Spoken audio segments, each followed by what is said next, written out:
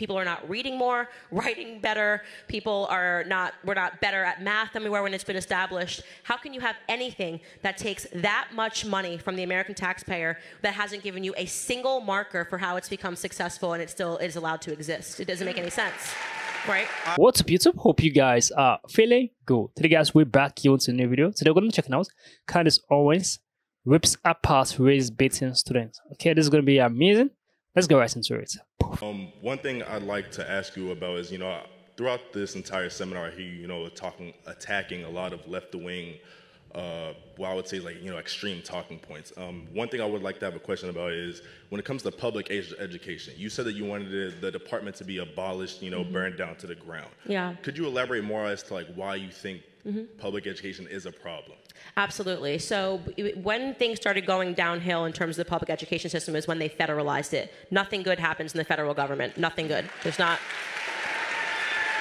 There isn't a single federal department that you can point to and say, hey, that runs expertly. I mean, DMV, talk about anything. Oh, that runs really well. We should really do more of that. The job of the government is to make sure that it has more employees, right? To make sure that government can grow. And their best way to do that is by creating a system of dependency. So it's counterintuitive. I'm a supporter of school choice. People should not be deemed to go somewhere that they're districted simply because of where they live.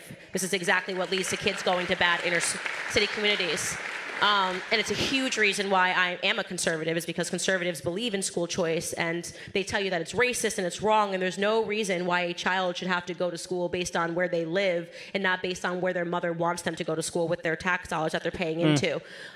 So the Department of Education has been a remarkable failure. There's not a single piece of proof that shows you that people are not reading more, writing better. We're not better at math than we were when it's been established. How can you have anything that takes that much money from the American taxpayer that hasn't given you a single marker for how it's become successful and it still is allowed to exist? It doesn't make any sense, right?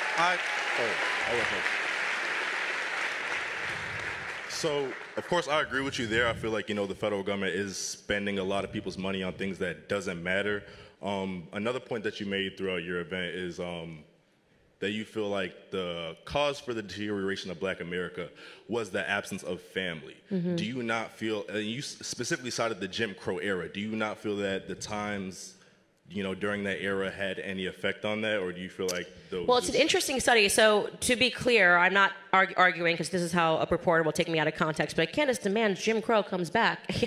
Absolutely not. What I'm saying is that is so telling that during Jim Crow times, the Black American family was doing better. Why is that? Because we had to rely upon ourselves, our families were together, and faith was at the center of not just the Black life, but the American life. And what happened, which Black people were given an opportunity to after slavery, was that families were able to come together. They understood the importance of family being together and better values being asserted. And so I'm not at all making an argument that somehow society would be better, but we should really try to learn the lessons of why it is that Black Americans have won in terms of segregation ending, in terms of race-based policies and initiatives being gone, and in terms of, which is actually a big loss, the welfare policies. But everything that is shown is that we've gone backwards. We actually are doing worse than we were when we won all of these things. It's worth us having a discussion about it and realizing what happened. Thank you. I just want to give it to more people because I feel so bad. Yeah, so this is just a little quick question, just for myself. Would you just be able to more elaborate, cite what areas Black Americans were, thriving in during that time? Just so I can. I'm sorry, what was that? Could you elaborate on what? Because you said that Black Americans, economically, were per household, per household, how much money people had at that time. Black Americans have gotten poorer. There has been trillions of dollars given to the welfare system, and Black American families are poorer today than when they were. That makes entirely no sense. Thank you. It's funny about Black families, stats don't lie. It's the funny thing. Stats don't lie. No matter how we try to change the entire thing, stats don't lie. Stats keep on being the same. Because the stats shows that Black families is getting more poor ever since they have stopped prioritizing fathers in the home. Fathers are going to jail. Mothers are single parenting. Mothers are not the ones taking care of their kids. The Black families have never been the same again. You understand? So the entire conversation right here is beautiful. I love how Candace Owens handled it. She brought a start. though it was not proven out, well, she knows the stats in her head, and I have to go and research it by my own self and get the clear picture. But I love the black guy right there. I think it was like his shirt was Black Votes Matters or something like that. He was respectful. I love people who debate, who have conversation, meaningful dialogue, not throwing abusive words at each other. No. He was very, very respectful, and he just wants to get clarity. I love that. You are not certain, you need clarity. And they give you clarity. If you do not believe the stats that she called or she showed towards you, you go make your own findings and your research. Then come back to her. It's as simple as that. You understand? So I love how the black guy handled it. I love how he was very, very respectful. That's itself. I respect him for that. The entire conversation was good. Talking about the federal government itself, I know they are using a lot of our tax money to do some things that we do not support. And if it was to pay our own power, we would not want them to use our tax-paying money to do such a thing. You understand? So it's beyond our own control. And Candace was like, "This is serious. There's nothing good that the federal government have ever done. We'll be proud of them."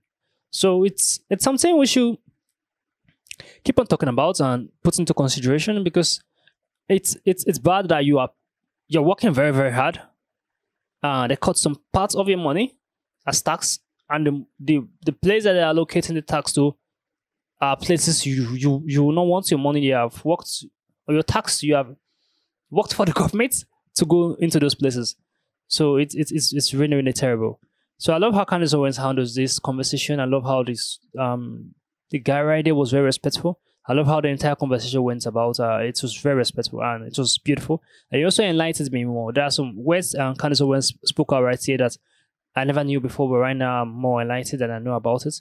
This was beautiful to watch. I love the entire video. Comment down below what you think about this video. Give us a thumbs up. Share this video to as many as you can. I will see you guys in the next video. Make sure you stay safe. I just want a bag, like an old lady. I'm backwoods smoking, I don't own papers, pass that 808. That don't shake her. Oh, bitch, you know I'm grinding like a pro skater. Baby mama bugging, I'm so quick to hit ignore. Buku bitch in my bed, I got scales all